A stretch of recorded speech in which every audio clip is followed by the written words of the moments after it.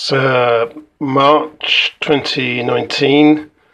This is a pair of mating common frogs. You can see on the top is the male, and just obviously underneath her in amplex, underneath him rather, in amplex is the female. The male on top is a lukistic male, as I understand it. My research has established this. These two turned up in my pond this summer.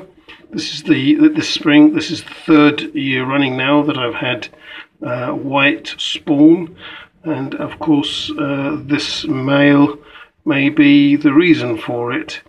If I can just sort of see whether we can get them to move.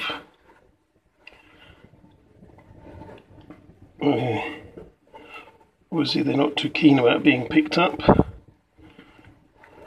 but you can see he's distinctly pale in colour, especially the sort of eardrum area, which of course for common frogs would have to be normally coloured, but he's very sort of pale, has very little in the way of markings.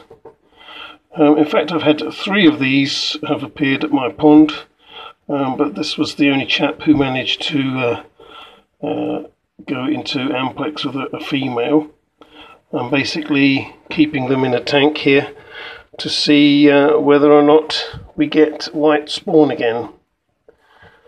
Lukistic frogs.